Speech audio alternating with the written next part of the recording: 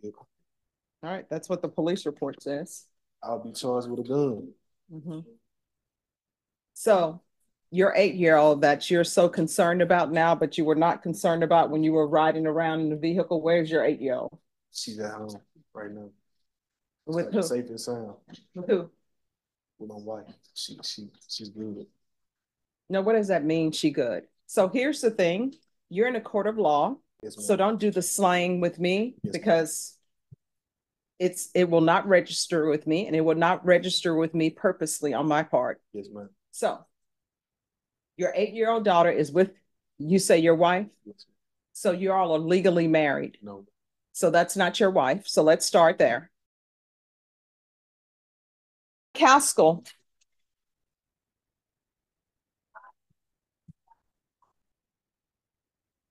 He's insurance. Okay. Hello. Apologize for the shorts. I apologize. All right. So, that's not appropriate attire. I have nothing else. I apologize.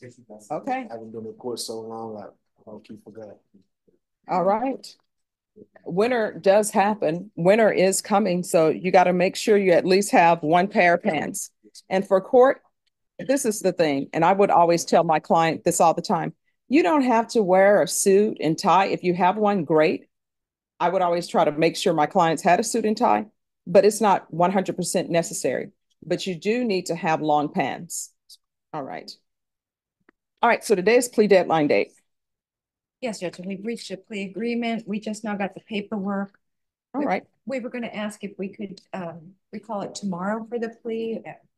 We can do it this afternoon. In shorts? Yes. Okay. All right. I'll see y'all back here at 1:30. Okay. All right, everyone. The court is going to be in recess. We'll be back at 1:30.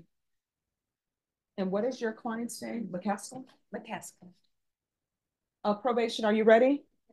Court is calling 2024 CR 4372, State of Texas versus Brandon James McCaskill. Can I have parties announced for the record for the state? Andrew Harris Salem. Defense? Elizabeth Settle. And are you Mr. McCaskill? Yes, ma'am. Counsel, have you received all the discovery? Did you review it with your client? I have, Your Honor. Court will find that the state is in compliance with discovery. Is there an application in this case? Yes, for probation, for community supervision. All right, let me see.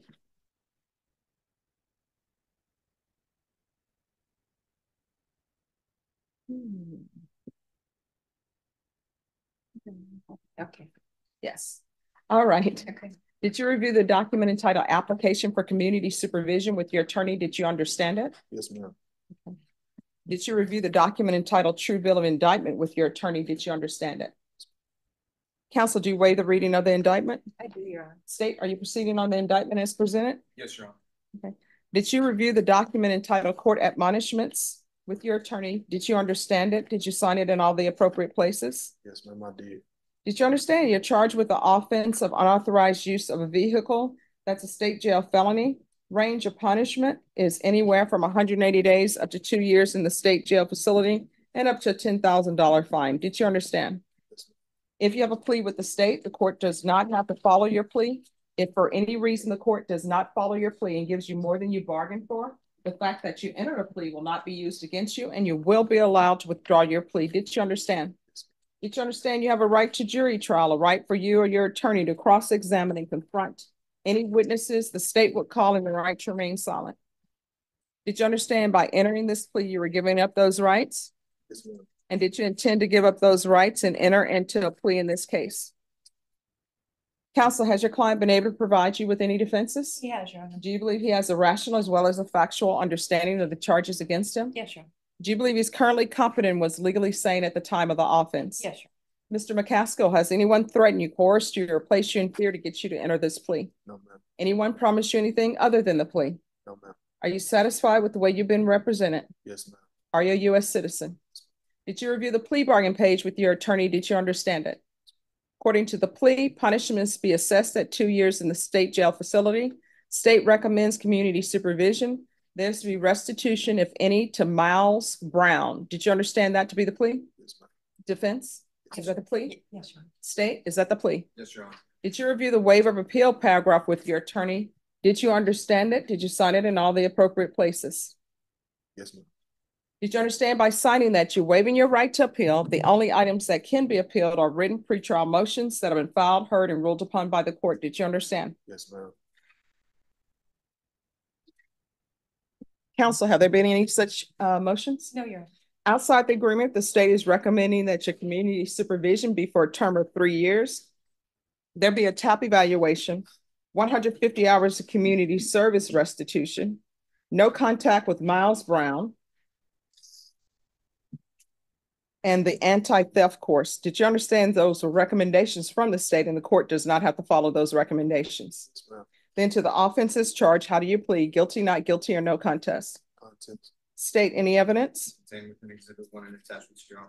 Any objection? No objection. You may be excused. Thank you, Your Honor. All right, did you review the document entitled Waiver and Consent to Stipulation of Testimony and Stipulations with your attorney? Did you understand it? Did you sign it in all the appropriate places? Again, did you understand you have a right to jury trial, a right for you or your attorney to cross-examine and confront any witnesses the state would call in the right to remain silent? Did you understand that today the state will be presenting evidence in the form of witnesses' statements and police reports, but most importantly, there will be no live testimony? Did you understand? Yes, ma'am. Court will find that defendant has knowingly and voluntarily waived and consented to stipulation of testimony and stipulations. Court will accept into evidence states exhibits 1 and attachments and review the same. All right, after reviewing states exhibits 1 and attachments, the court will find there is sufficient evidence to find you guilty and the court will find you guilty. Are you proceeding with sentencing? Yes, Judge. Anything you wish to say on behalf of your client? That's just that we would ask that you follow the plea agreement. My client has an 8-year-old daughter and a wife that he supports. He works as a car detailer. So we would just ask that you follow the agreement. Okay. What's your street name? That's not what you said in the police report. You said P1 stated that he didn't know Wood's real name and stated that some, I don't know why people are still using the N-word, don't want their name to be known. You feel me? And I respect it. I go by a street name and he go by a street name. That's what we do. So what's your street I don't name? know about street names. So I don't know why I was in the report. All right. And what's the 100 on your hand about? It's 100. No, what does that mean? You're 100. It's just authentic, you know. It's old. This is old. It's what? It's old. It's old. It really has no significant meaning. So why would you tattoo 100 on your hand and it has no significant meaning? I mean, it does, but it's not. It's just me. You know what I'm saying? Yeah. And what's the lettering on the side of your face? Some words. Hmm? Some words. Yeah. What are the words? Against all odds. All right. And what's the tattoo in the center of your forehead about? It's a broken heart. All right. And what's the other one? Blessed. And what's the neck tattoo about? It's just some initials. And what's on the other hand? It's just a bomb. It ain't nothing. And what's the initials on your hand? My partner that got killed. It's just in memories of my partner that got killed. So how did he get killed? Gun violence. And why are you riding around with a gun in the vehicle? All right, that's what the police report says. I'll be charged with a gun. So your 8-year-old that you're so concerned about now, but you were not concerned about when you were riding around in the vehicle, where's your 8-year-old? She's at home right now. With who? Safe and sound. With who? With my wife. She's good. No, what does that mean? She good. So here's the thing.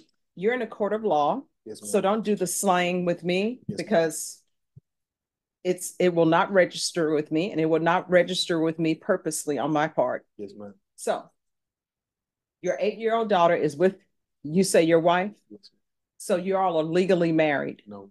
So that's not your wife. So let's start there. You're not legally married. So that's not your wife. That's the mother of your child. Yes, ma'am. You, for some reason, felt she was not worthy to be blessed with a marriage with you. Because did you ask her to marry you? That would be a no. So don't be coming into court using your wife, who is not your wife, and your daughter to play on sympathy of the court. Right. Most So definitely. that's not, let's start with, that's not your wife. That's the mother of your child. And does she have employment? Yes, ma'am. All right. And she's always had employment. Yes, ma'am. And you have not always had employment. Yeah, I have. No. Yes, ma'am, I have. And so you're saying you're supporting your wife and your daughter on a salary of detailing cars? Sale cars and detail cars. Oh, but not this one, because this one was stolen. So where do you sell and detail It cars? wasn't my vehicle. I was detailing the vehicle and I got in the situation I'm in now. All right, what I can Still tell my you vehicle. is nowhere in this police report, many things were said, but nowhere in this police report do you say that you were detailing that vehicle. You said that Woods loaned that vehicle to you. No, I said I was detailing the vehicle for him. I don't know why they didn't put it in a police report, but we always have them type of technicalities. So you detailing a vehicle for a guy, according to you, Yes, ma'am. that you met at the Bear County Jail. Yeah. Okay. So where is your shop? That's like if I met you and you will not, let me just tell you, you will not be meeting me at the Bear County Jail unless you're a client and I'm an attorney, or unless I'm going to the Bear County Jail to speak to inmates for whatever reason. So where's your detail shop? I don't have one. I'm starting this from the ground up. I'm mobile. I'm mobile. Yeah. I'm a mobile detailer. Oh, yeah? Yes, ma'am. So what's the equipments you use to detail since you're mobile, which means you have to take equipment from one place to the other place? Are you just going to somebody's home and using their water and their soap and saying you're a detailer? Well, unless like I go to a car wash and I do my thing there, you know, I vacuum the car out, tire shine, shit like stuff like that. Excuse my cussing.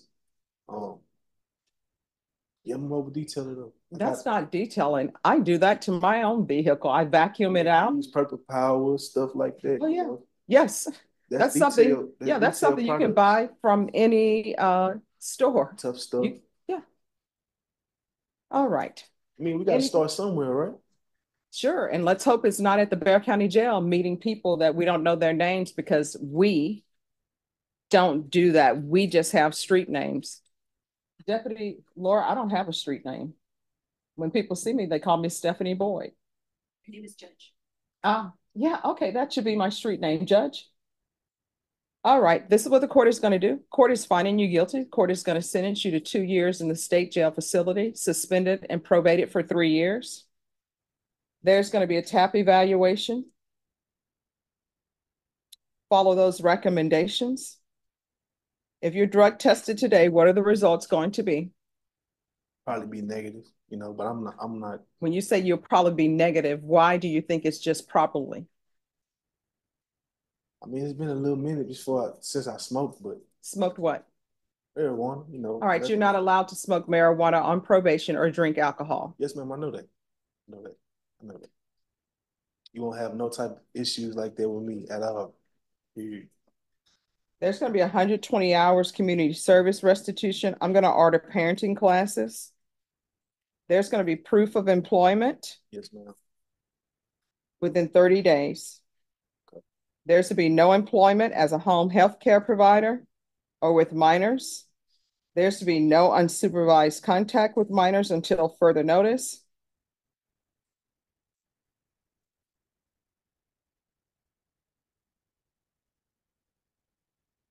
I'm going to want field visits 1 time per month until further notice. There's to be no contact and restitution to Miles Brown.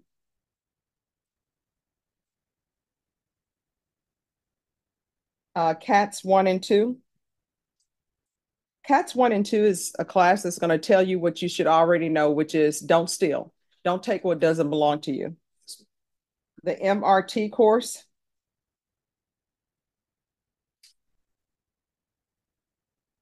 There's to be regular reporting by Zoom or in person and regular random UAs. Probation, is there anything else he needs? Is there anything else you need from the court to be successful? Did you review the document entitled Trial Court Certification of Defendant's Rights to Appeal with your attorney? Did you understand it and did you sign it? Yes. Because this is a plea bargain agreement, because I followed your plea bargain agreement, and because you waive your right to appeal, you do not have the court's permission to appeal. Because this is a felony conviction, you're not allowed to own or possess any weapons or ammunition. If you have a question over what a weapon or ammunition is, you'll need to speak to an attorney. Do you understand? All right, we can go off the record. So you have a daughter, correct? This is what you need to ask yourself, because children are supposed to be proud of their parents, right? She is proud of me though. Yeah, she doesn't know what you're up to. So this is what I'm going to say to you. You need to look at yourself honestly in the mirror and ask yourself, would you want, with the baggage you have right now and where you are in your life, if your daughter were of age, would you want her to bring you home to meet her parents? Yeah, I know the answer is no. So if the answer is no, you know what that means? She is not proud of you right now. You are presenting a picture of yourself to her that is not true. I don't know anybody who would be proud. Oh yeah, my father is taking some car from some guy named Wood. Oh, my father is smoking marijuana. Oh, my father is tattooing his body up with things that mean nothing, like the 100. I'm fine. Here's the thing. I'm fine with people having tattoos. That's fine. People can have tattoos. But if you're going to have tattoos, at least let it have some meaning. You understand? And until you can say you would be so happy that your daughter would bring a guy like you on paper home to meet her family, until you can honestly say that. I'm a good guy. No, you're not. You commit so you're telling this court that you would be happy and proud of your daughter to bring somebody home who has felony charges. I mean, all right, stuff happens. It happens. No, it doesn't. All right, there's no help for you, but here's the thing. You cannot have unsupervised contact with minors. So you know what that means? That means for your child to have contact with you, somebody else needs to be present, an adult who is thinking and looking out for her, because you're not. I just got caught in the wrong position, you know. No, you didn't. I didn't do nothing wrong, man. You know what? Turn and look at your attorney. Ask her how many times she's been caught driving a car illegally. You know what? Ask the deputies. Deputy Laura, how many times have you been charged with unauthorized use of a vehicle? Vashawn, do you have in your past an unauthorized use of a vehicle that you've done probation for? Zach, have you been at the Bexar County Jail staying there because you've been arrested for an offense? If I say yes, will you clear? Yeah. See, that's no. Your attorney hasn't been at the Bexar County Jail. And you're telling me with a straight face, jokingly, because you're the jokester from high school, there was always one. You're telling me with a straight face that you would be proud of your daughter to bring you home. And you know what that's saying? The people in that box, no. You see the people over in that box? Some of them have unauthorized use of a vehicle. So what you're telling me is, if any one of those guys, if your daughter were an adult, you would be proud for her to bring any one of them home. Yeah, that'll be a no. Thank you very much. Change your life. Yes, ma'am. Darren Johnson, probation is going to go over conditions with you.